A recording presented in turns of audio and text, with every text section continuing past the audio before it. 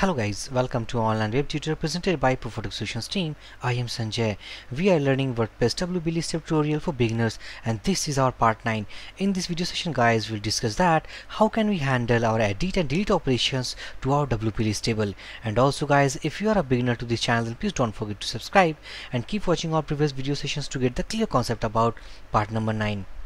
And now for the existing code guys, we have uploaded all the code to this GitHub link. You can download that code from there. Okay, so basically guys, in our previous video session we have developed this WPListTable where we have made some of the customization buttons like edit and delete into our title section, as well as we have made a separate column for our actions called edit and delete operation.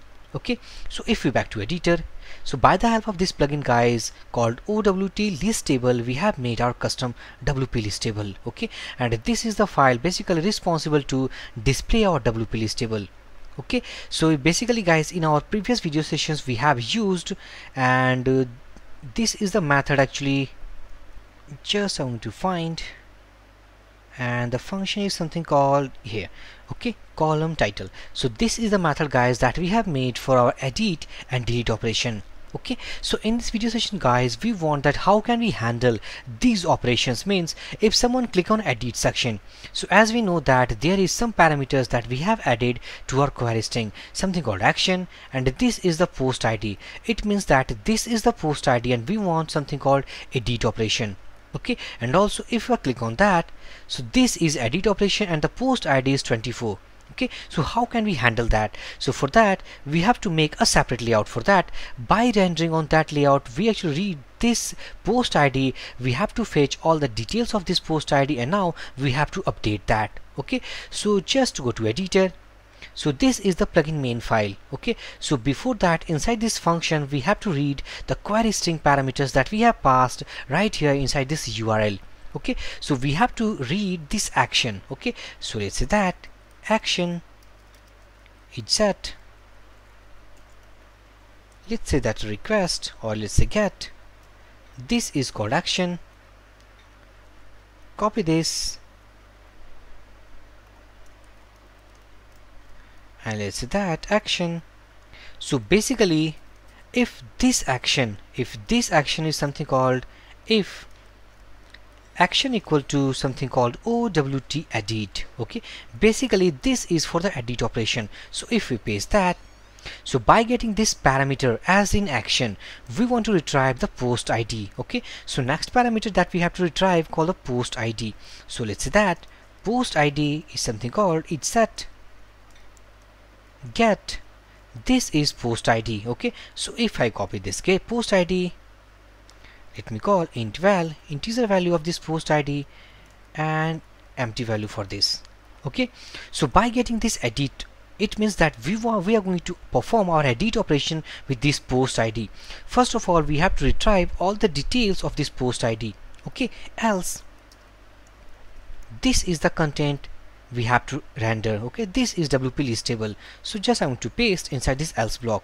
Okay, so just go to views folder. Let's create a file. This is basically a simple PHP file basically for the edit operation. Okay, so let's do WT edit function.php. So basically guys, inside this file we are going to write our normal code that actually render all the details about this post ID. Okay, so behind the scene guys, I have a simple form. So just I'm going to copy this form and paste inside this PHP page. Okay, so this is the simple form that we have made where it takes some of the content section like title, content, and the post slug. Okay, and finally this is a simple button. Actually by clicking on this button we are going to update this information. Okay, so just back to main plugin file, and now let's say that if the operation is edit operation, so in that case we have to use the file called our edit file that we have made. Okay, so basically instead of this file we are going to call our OWT, let's say edit and function. Okay, so this is the file that we have to include. So if you go to browser, reload this page, so this is the form guys that we have made, and this form actually rendered by getting these parameters. So just back to editor. Now we have to retrieve all the details of this post ID 24. Okay, so just back to editor, and let's say that OWT edit function. So basically if we write, let's say that PHP let's say that post detail. There is a function in WordPress called getPost. Okay, inside this function, guys, we actually want to provide the post ID. So by the help of that ID, this function will take all the details from our WP post table and it will return all the details to this variable. Okay, so inside this variable, guys, inside this function, we have to pass the post ID. Okay, so this is the post ID actually we are taking from our query string. Okay, so we have to pass inside this function. So just I'm going to copy and let's say that print r, passed inside this function, save this file, reload this page, and now here is the detail as we can see. So if we inspect that, these are the details of post ID 24 as we have taken from the database. Okay, so now we have to retrieve the title, content, and the post slug. Okay, so these all are the keys inside this object, WP post object. Okay, so just back to editor, and let's say that if we get rid of that, let's say print r, just remove this, go to your title section, and let's say that inside this value attribute, here we have to write echo, let's say that post detail, and we have a key called post title. Okay, so just save this file. Again, I'm going to copy this code, go to text area, paste here, and let's say that instead of post title, we have called a key something called post content. Okay, and inside post slug, we have a key called post underscore name. Okay, so just save this file, go to browser, reload this page, close this, inspect, and now these are the details, guys, that we have fetched from our post ID 24. Okay, so just I'm going to click on this WPListTable.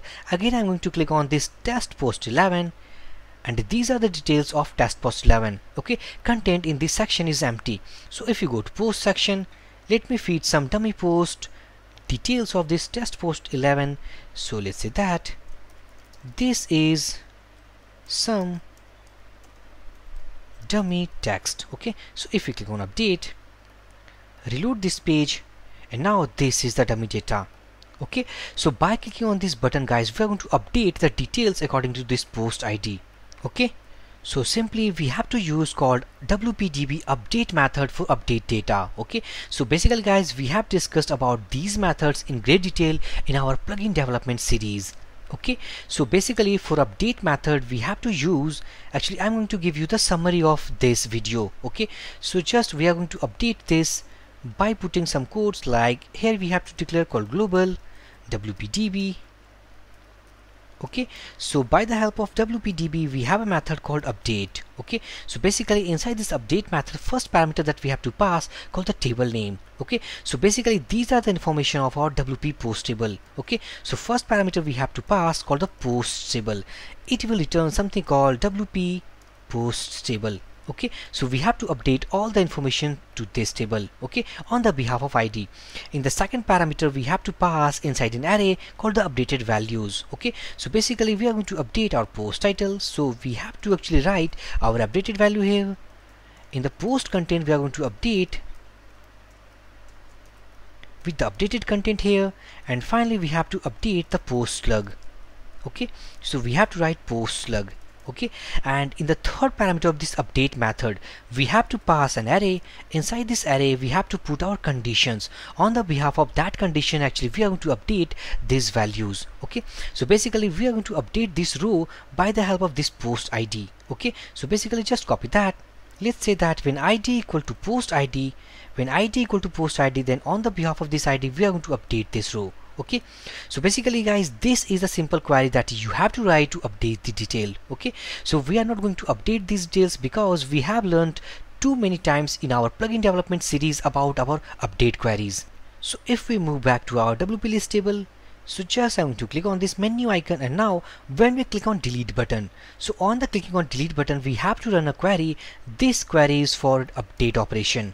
Okay, so this is for the update. Okay, so what query we have to write in case of delete? So let's say that delete, let's say WPDB, this is the delete method. Okay, so inside this delete method, guys, the first parameter that we have to pass called the table name. Okay, so basically this is the table name, and from this table we are going to delete that record. Okay, so on the behalf of, in the second parameter we have to pass the condition. Okay, so by making or satisfying that condition we have to delete that row from this table.